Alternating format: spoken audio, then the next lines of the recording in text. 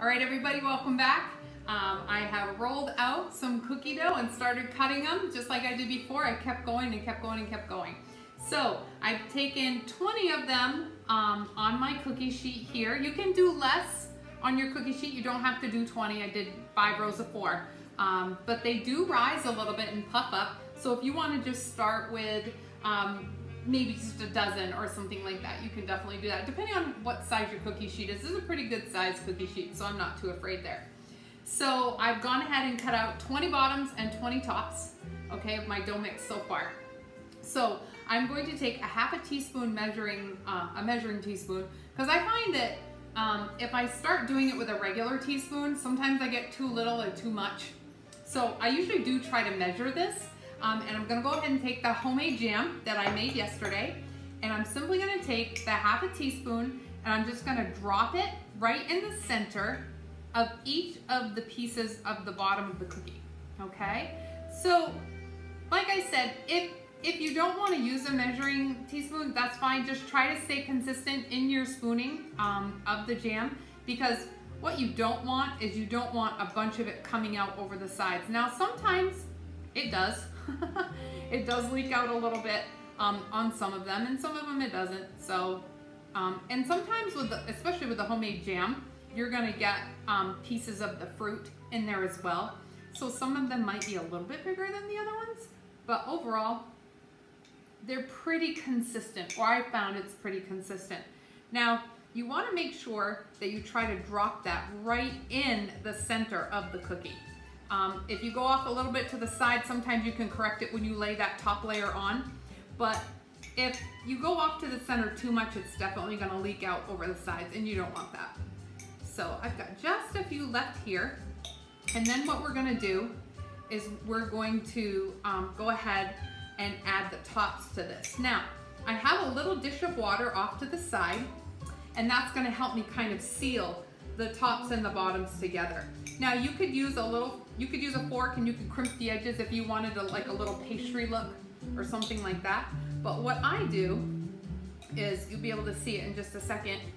There's my last one, is I take just a little bit of water in a dish, cold water or tap water, doesn't matter. And I just kind of dab my finger in, and I just kind of go around the edges of each cookie. I mean, you don't have to spend a ton of time. What this does is this on the edges just moistens up that corner, especially if they've been sitting for any length of time. Sometimes they'll start to crust a little bit. This just kind of moistens it back up so that when you put the tops on, this will seal it really well, and you won't have big gaps in your cookies, okay? So that's kind of important. You don't want like big gaps where that jam can leak out. Now you can try all kinds of different fillings with this if you want to. You can put dates in the middle. Sometimes my Nana would put like a date mixture with some crushed up dates and sugar, and that was really, really good. She made some great date bars too that I may do later this year. I really liked those a lot. Had a nice little crumble mixture on the top. It was really good. I'm sure a lot of you have had those. So, okay. So now what we're gonna do is we're gonna go ahead and put the tops onto the cookies. So I'm gonna go ahead and just lay them over the top, each one. I'm not gonna really press down on them too much right now, okay? I'm just gonna lay them on there. Now what I did when I was cutting these cookies is, after I cut them, when I laid them on the counter, I flipped them over so that the counter side is up and the rolled side is down. Why I do that is because if there's any leftover flour, it kind of goes in the middle of the cookie, and it kind of helps to stabilize the jam so that the jam isn't like gushing out everywhere. And also it makes a nice smooth surface for the top of your cookie, okay? So that way the cookie bottoms are actually the cookie tops, if that makes any sense to you. It just smooths them out and makes them look nice on the top as far as presentation goes. All right, so the last couple are left.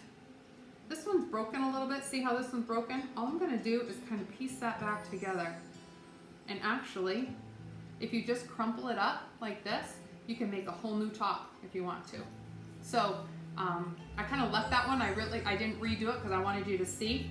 if you just push it down with your hand and just kind of form it. You can take your cookie cutter back out and make a nice crisp top if you want, but that's all gonna get pushed together and you're not gonna be able to see it. So if you have one that breaks, it's totally fine, okay? Now that those are all laid on top, what I'm gonna do is I'm just gonna go around the very edges with my fingers, like the very edge, okay? Kind of down off to the side, so to speak. And I'm just gonna go around and push these two together. Now I'm not really using a ton of force, but you'll be able to feel the two pieces of cookie come together. All right, so I'm kind of pressing that top layer down into the bottom layer, just around the edges. You're gonna totally avoid the center of this cookie, folks, okay? Because what you wanna do, by doing this, it's going to, you're not gonna push the jelly out accidentally, okay? And B, it's gonna create a little bit of an air pocket for that jam to expand and to grow within the center of the cookie. All right, we are all set to go now. Preheated my oven 350 degrees. These are gonna go in there for between, I would say around 12 minutes you wanna check them, okay? Just so the edges are starting to brown and the top might have a little bit of a brown fleckle on the top. But check them at 12, check them at 10 if you have a convection oven. And these can go anywhere from 10 minutes on the early side to 15 minutes, okay? So bake them at 350. We're gonna go ahead and bake these off. I'm gonna bake the rest of them off too. And then when we come back, you'll see the end results and we're gonna break one open so you can see the inside. So hang on just a sec, we'll be right back. All right, everybody, we're back. I have the last of the cookies out and I'm just gonna dish them onto my cooling rack here. Now they have a nice, like, crispy outside because of the Crisco. Just combined everything together and it makes a nice, it's a crosshalf between a sugar cookie and a shortbread cookie. And that's why having the jam in the middle is just perfect. So each of these cookies, each cookie sheet baked about around 13 minutes or so in my oven. I have a convection switch on my oven that I turn on and it just creates that airflow for a nice convection cook. But if you have a regular oven, like I said, check it at the 12-minute mark because some ovens do cook hotter than others. These are really warm, holy cow. So what you're gonna do is just let them cool for a few minutes. If you want to sample one, then I would recommend them cooling just for a little bit because the jam is super hot in them. But I have some on the bottom that have already cooled. So let me put this back here on the oven and I want to break one open. Let's see, let's take a cooler one. Here we go. These are just so delicious. And look at the jam in the middle. It's just enough to add a little bit of flavor to those cookies and not so much that it gushes out over the side. So I hope you like this recipe. It's phenomenal. It just, if you want to sprinkle a little sugar on the top or even do colored, like some colored food coloring in some sugar, just to kind of do like pastel pinks and blues and maybe some greens for Easter, totally go for it, kind of dress it up a little bit. But these are great. The kids are gonna love them. You're gonna love them. Everybody's gonna love them. So anything you do, don't forget, make it with love. Thanks for tuning in. Don't forget to like it, share it, and subscribe it.